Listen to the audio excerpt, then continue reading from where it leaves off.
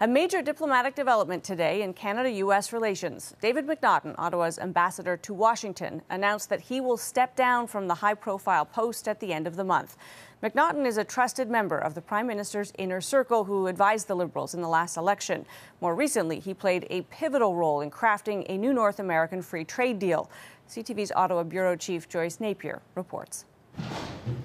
After a 3.5-year mandate in Washington that can only be described as tumultuous, Canadian Ambassador David MacNaughton says the time has come to return home. I've never done anything in my life that has been as difficult as this.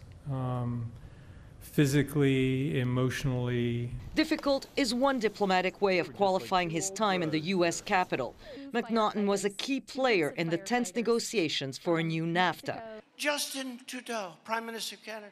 A deal Donald Trump regularly threatened to scrap while openly mocking the Canadian Prime Minister at rallies and tweeting insults. I like to think of the ambassador as the quarterback in the field. And in the end, MacNaughton and the Canadian negotiating team delivered a deal that still has to be ratified by Congress. It's not yet delivered, but that's not something he can do. That's something that will be up to the administration with the current Congress. Predicting outcomes in this city is not exactly a science, but I am confident that the Democrats as well as the Republicans want to get to yes on USMCA.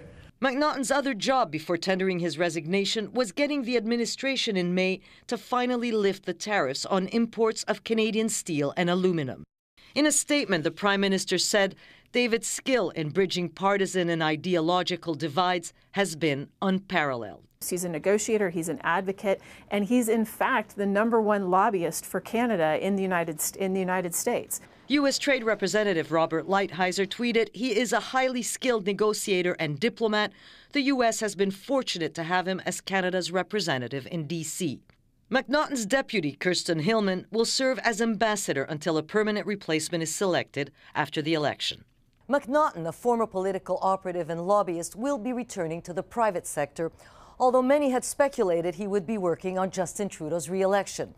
But Amanda, he says he will offer his advice if and when he is needed. All right. Thanks, Joyce.